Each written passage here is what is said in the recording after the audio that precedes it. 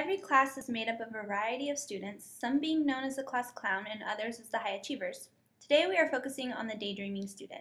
Characteristics of the daydreamer include inattentiveness, lack of participation in classroom activities, one who is easily distracted, chooses to doodle or draw instead of completing assignments, and often stares off into space.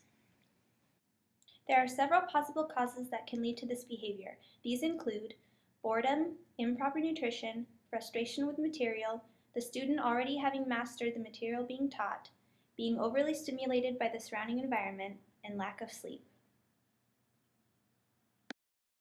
There are multiple ways to approach a student with this behavior. The Houston County Board of Education recommends that teachers deliver consequences and rewards more frequently and immediately for these students. Praise them often for specific accomplishments, place the student in close proximity to the teacher, and incorporate signals or verbal cues to keep the student on track. Taking into consideration the causes and solutions for dealing with the daydreaming student, this behavior can be handled effectively in the following manner.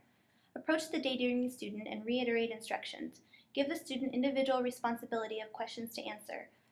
Remind them that in a little while the class will be rejoining as a whole and you will expect answers from them. Ask if the student has any questions and leave them to the work. Keep an eye on them.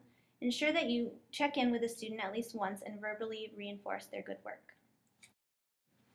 Good morning, class. How was your afternoon yesterday? Good. Good. Okay, well today in reading we're going to be working on applying and using our new vocabulary from the books that I have here for us, okay? Does that sound good? So I'm going to give you a handout, and with this handout you're going to find words that you don't think you know in here and write them down, and then we're going to turn it over and work on some questions later on. Does that sound good? Perfect. Here's your handout. You go ahead and be in charge of 1 and 2, and Maddie, you're in charge of 3 and 4. Okay.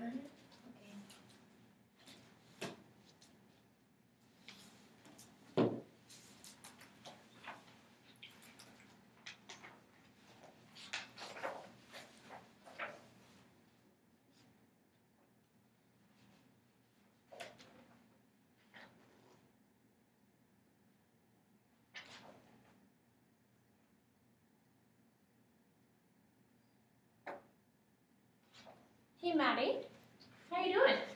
Good. Good. Well, you haven't gotten past the first page, and I've noticed some beautiful artwork here. So we need to not work on that. We need to stay focused and go ahead and work on this, okay? Go ahead and go past the title page and start finding some words like endless that you may not know, okay? Okay. Okay, try to stay focused.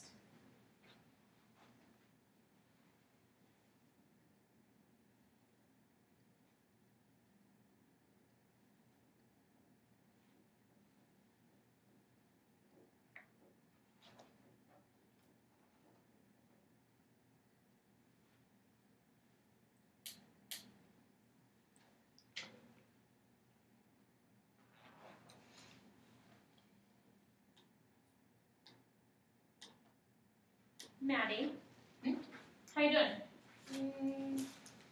Okay. Okay, well, you're not very far, and I noticed that you need to keep working on because Jessica's going to be relying on you for those answers. Just a little bit, we're going to be coming back as a class and working on them, okay? Okay. You need to be responsible for the assignment I provided you, all right? Well, but what exactly are we supposed to be doing? Oh, were you paying attention during the instructions? Not really. Okay, well, let's come back to this. I've asked you to do number 3 and 4, and in just a little bit, we're going to be switching answers with each other, okay? Okay. Okay, so get positioned Okay. and get ready to work, all right? Okay, perfect.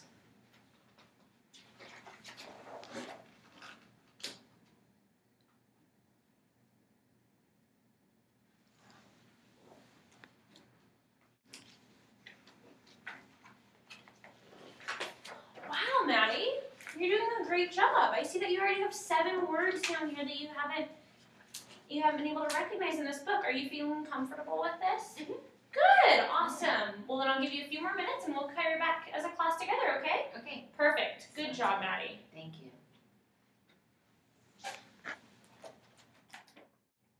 Giving the student something to be accountable for will motivate them to complete the assignment. Verbal reinforcement will communicate to the student that they are rewarded for following expectations. Another effective way to address this behavior is to take a proactive approach to prevent the student from engaging in the behavior. Good morning, Maddie. Good morning. How are you this morning? Good. Good. Last night my mom and I watched Toy Story. It was pretty fun. Oh, that's really fun. Well, I'm noticing that you're here a bit early this morning, and I was wondering if you'd be willing to help me out with something today. Yeah. Okay, during reading time today, we're going to be in the circle, and I need some help calling names out of the popsicle stick jar. Would you be willing to help me do that? Yeah, I'd love to. Okay, that'll give you a job, and you'll be able to remain focused, like we talked about before, on the topic that we're talking about. Does that sound good? Yeah, jobs are fun. Jobs are a lot of fun, and they build responsibility, which we've been talking about, right? Okay, well, you go get ready for class, and I'll see you in a little bit, okay? Okay, bye. Okay.